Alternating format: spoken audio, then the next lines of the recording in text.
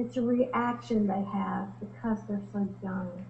I'm sorry, it escapes me at the moment, but it, it doesn't matter where you're getting the honey, even if it's fresh out of the container. I collect my honey from a company in Josephine, Texas, which is right up the road from us. So my honey is very local and very fresh, and uh, they're going to start collecting fall honey, he said, but so far they only collect honey in the spring. Oh, you should get the honey where they I don't. use the pot plants. That would really give it some kick. Well, I don't think they have that there. Not here, but they do in Yeah. Oklahoma. Let me just say this about Luann. First of all, she's my favorite guest so far, and here's why. Because she brought us gifts. Out of all the people that we've had on the show, she's the only one that thought to give us a sample of her products so we could use them. And I have been using mine this week, and they're phenomenal. I love them. I have horrible fingernails because I had an allergic reaction to acrylic nails in my 20s, and they never recovered. And my nails are like sandpaper, and they have really deep ridges. And the ridges are still there after 3 days, but they feel nice, and they feel moist, and they feel smooth. And my cuticles are better than they've ever been. And I'm using the tattoo stuff on a scar that I have, and it's fading already after 3 days. Now, I don't know how long that, how far that will go, but I'm going to keep using it. But the thing that impressed me the most is that I have allergies that I manage really well, but sometimes with the ozone the way it is, they flare up. And I was having a lot of pain in my inner ear and in my glands on the right side. And it said throat spray. I don't know what it said on that bottle. It said something, but I sprayed it anyway. So I'll try anything once. I don't care. I'll try anything once. So I sprayed it that night, and the pain in it was not like when I swallowed, but it was like having a cramp in the back of your throat and your inner ear almost. It just pinched, And I'm like, oh crap, I'm not going to the doctor for this. And then I sprayed it again that morning when I woke up, and then about noon I was like, oh wait, I don't hurt. And I'm feeling around on my throat, and I'm poking it, and I'm trying to make it, and I'm pulling my ear, trying to see if it's going to hurt, and it hasn't hurt since then. Phenomenal. Absolutely phenomenal. When you don't use, or even if you do, I guess, when you go to natural stuff, it seems to work better. And of course, with anything, you don't want to overuse even the natural stuff, because then it loses meaning. Or you can get diarrhea. If you really quickly, that's no joke. That's really, really. Well, it will clean your clog, that's for sure. Elizabeth called me one time and says, Mom's having a little problem with her intestines. And I went, how much is she taking? Well, if it tastes good, you want to drink it, Well, my mom said, well, if a little does make you feel halfway good, a lot will make you feel a lot better. Mm-hmm. And so Mother started, like, every time she just would wake up, she'd just take a swig and then put the bottle back. And it was like, Mother, you can't do this all day. This is not something you do all the time. Yeah, but I feel much better. And then it kicked in. Well, even with bourbon, you can't do that. You can't just keep doing that with bourbon. I mean, all good things have limits, So. Yeah, it's true. True. I didn't know all that about you though, with the botanicals and all that. Tell us the other stuff that you're doing. You're a fascinating person. What else is going on? Well, thank you very much. I've always been interested in plants, except my first apartment had like 60 houseplants. But I went into nursing, and I was a late bloomer. In 1980, I got my LVN license, and from there I went to work in the operating room. But my friend Mitchell had a decubitus, which is an ulcer of your backside, and his mother was trying everything. She was a nurse, and she was trying everything. And she goes, "You got to help me. I can't get this to heal." I said, okay, I'll figure out something. So I went and did some research, and there was no Google then. No Google. So you had to go to the library, or you had to seek out. I was, was around doctors all day long, and I asked them, and they said, well, and then I finally got the, what is he called, proctologist, and I said, I don't remember his name, but he was an older physician, and he said, yeah, you need to find the same stuff they make stoma circles with. I think it's called Garaya powder. And so I went and did some research. We talked to the pharmacist. He got the powdered Garaya powder. And what I had her do was wash with soap and water and then rinse and then put on this powder and then stick his butt in the sunshine.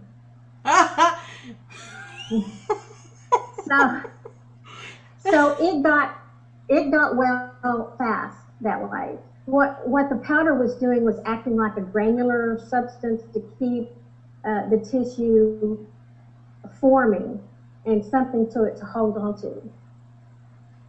That is funny.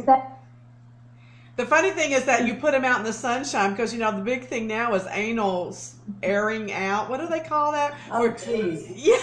Have you seen that? You're supposed disgusting. to go. No. That's called disgusting. You lay out in the yard and you throw your legs up in the air and you let the sun in where it never shines.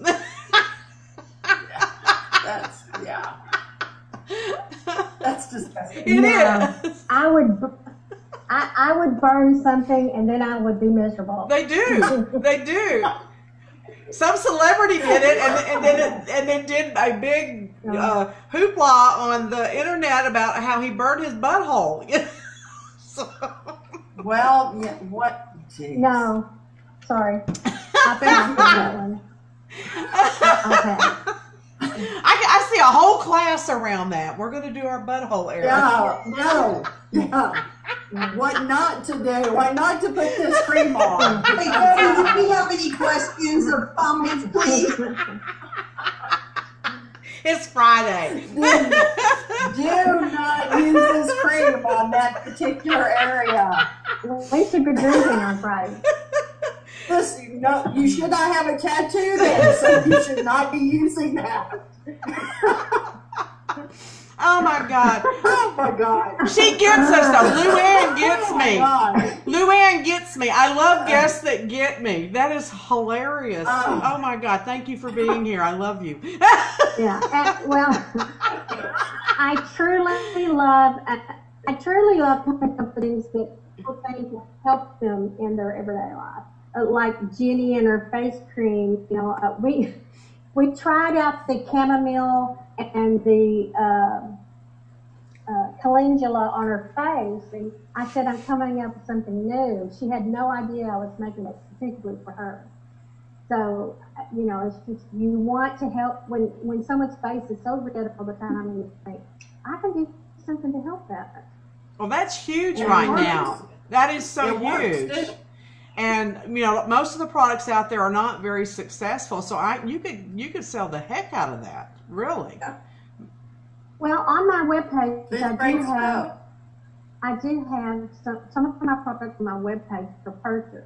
Right now, the elderberries are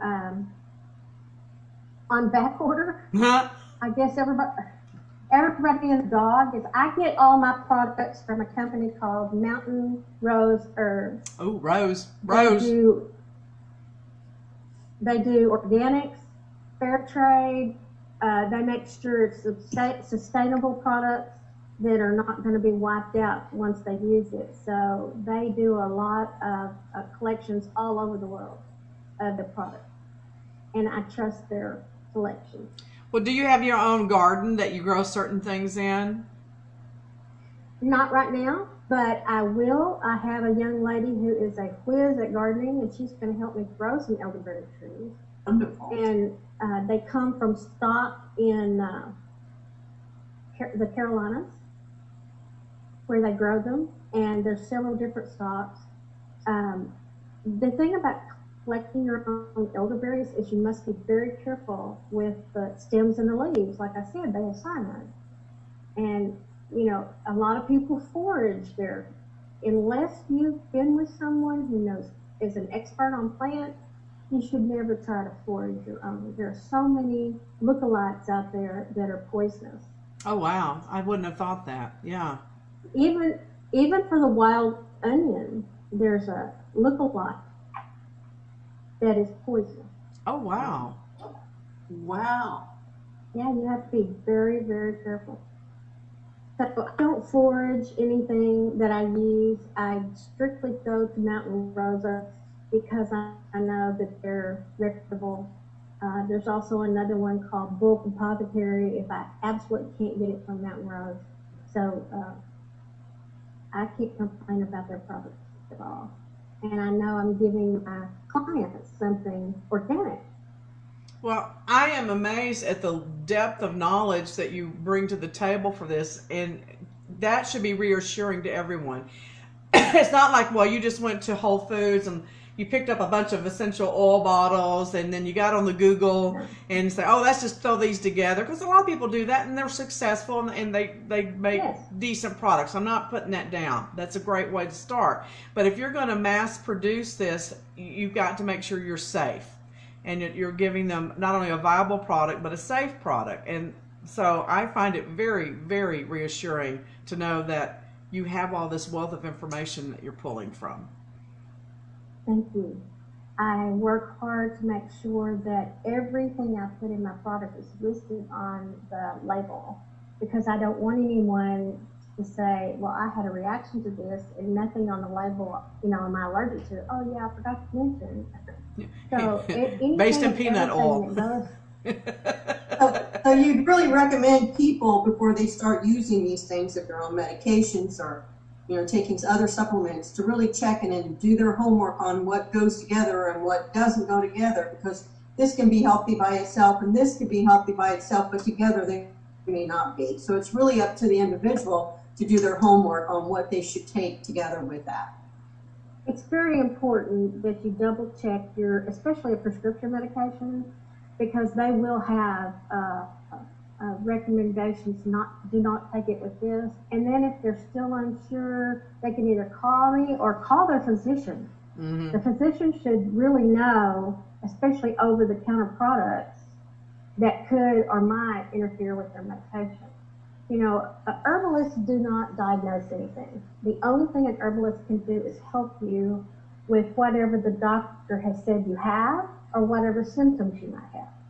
So there's a very fine line, and herbalists try not to cross it at all, because we want to be successful helping people, and in doing so, we have to say, this is what I suggest, but you need to talk to your physician.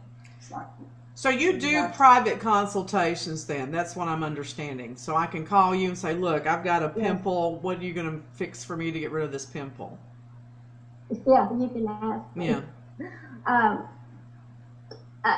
What's funny is you don't want to reinvent the wheel. And unless something out there, when you said pimple, like Proactive, unless you're allergic to that, I think that's a great product. And so I might not recommend me fixing something for you. I might just say, well, this is, this one is non-allergenic and non-this and non-that. Or I could do some research for you if you would like me to. But a lot of people, they want all their things natural, no additives, no preservatives. So that's what I do. See, I think that's a lovely attitude, though, that you send them where they're going to get help, whether it's your help or someone else's. I think more healers should be like that. I really do. Well, and I think that more are trying to be that way. More are trying to say, I have product and I can do this, but this product works just as well. It's organic, or, I probably would have to do research on that, but every time something would need to be researched, I just don't believe in saying, oh, here, take this. Well, I will tell you, I've used lavender on a pimple here and there, and it worked fine, but not everybody can use lavender. Some people are allergic to lavender. Right. You know, and maybe they might just need to take some coconut oil and put a drop and rub it in and rub it on their face. But I find that if you just have one or two, then just put a little bit of that on there, and the next day they're gone. So, but not everybody's the same. I use Vicks on my pimples. I use Vicks on my pimples. I do. It works on everything. Who is that said, use Windex? Yeah, from my big fat said Greek that? wedding. It was in my big fat Greek wedding. He sprayed everything with Windex, you know. It had a And I moment. thought, no, what the, no. Oh my God, it's like the president saying, well, let's just hook ourselves up to that. What? No. Well, whether it works or not, it at least makes me feel better because I like the smell of Vicks, so it at least soothes me. It does. I think it comes from our childhood because our mothers used it. Yeah. And it's just like, oh, I know I'll feel better after this. Yeah. You know? It's placebo effect. Oh, it cured my cancer. Oh, that's great. So Yeah, that's another touchy subject. yeah. So what else do you spend your time doing with these things? I mean, you just had such a huge repertoire. Because I'm concerned about my own face, I'm going to be making goat's milk, oatmeal, honey soap. Ooh, I don't want to get into the soap business, but I do want a soap that's going to be mild and soothing to my face. It seems like that my face has started itching so much over the past several months, and I'm sure it's because I'm getting older and my skin is getting drier. But oatmeal really helps. If you've ever had chicken pox and had an oatmeal bath, Yes. it's the best thing in the world. Yes. So the honey and the goat's milk is very full of fats, and along with the other oils that you use with it, it will be a lye-based soap. So I have to make it, and then I have to leave it on the shelf for 6 weeks. Wow. But as soon as, it has to cure. And in curing, it uses up the lye, or the sodium hydroxide. It uses it up, and then it's no longer caustic to your skin. Wow. That's how our grandmothers did it, our great-grandmothers did Yeah. it. When they made soap. They used lye. It was a combination of ash and something else, and they made a lye substance, which was... Well, I have a funny story about the Awesome. oatmeal. I had the chicken pox when we were on vacation when I was 5, and we were camping up in Arkansas, and chicken pox was just considered no big deal back then. So I got to lay up in the camper, and my mother made a big paste of oatmeal, and she would rub that all over my body, and then I go down to the river and wash it off. But it did. It soothed everything. It made everything feel better. It took care. But I'm walking like this, trying to keep the oatmeal on me, going down to the river to wash it off. Yeah. It's hilarious. But yeah, it works. It does. Yeah, it does. It works very well.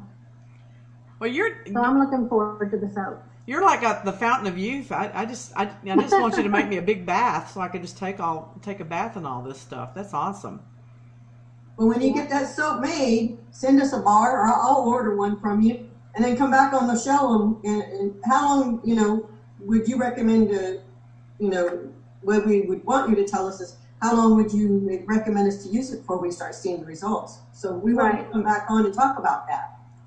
Yeah, well, that'll be 2 or 3 months before I can have a product and use it and see how it works. Why are you But, going to yeah. put frankincense and myrrh in it?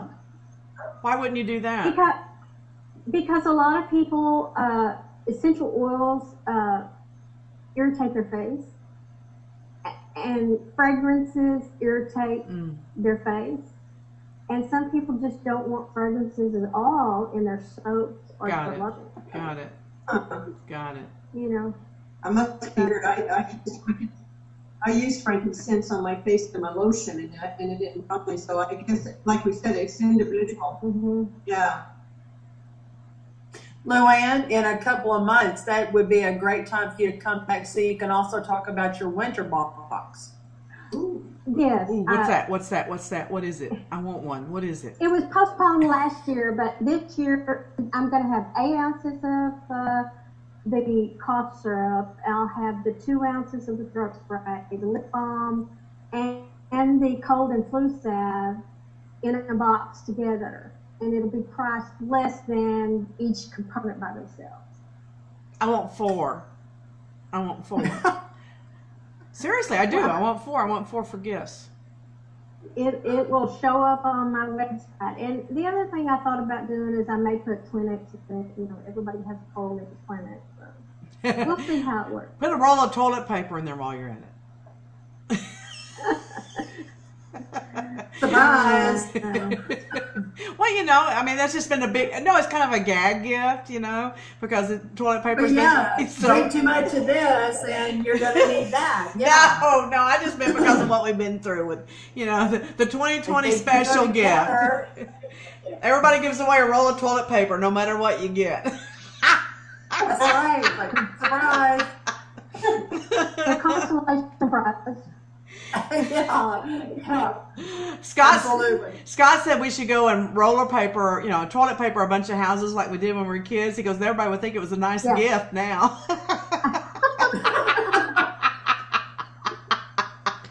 They would actually be out there rolling it up. Save it up. Seriously. Oh my God. Wow, look, we gifted. Oh my God, I'm so excited. Thank you, universe. Thank you, universe. Should ask for winning lottery tickets, but no, we get toilet paper. Oh my gosh, you're a bad influence on me, Luann. Oh, I'm sorry. Sorry. Elizabeth says the same thing. I know. I can see. We need to all go drinking. I think that'd be fun. No. Oh, she says no, and then she'll sit down and have a beer, and then the next thing you know, it's 4. Oh no, not a 5th one. That's why. That's why. Not a 5th one. Don't make me do it, Deborah. Don't make me. Go ahead. Twist my arm. What have I done? Twist my arm. Make me drink that 5th one.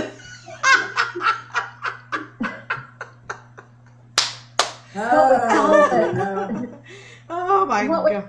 call it in our group is being an enabler. We are enablers.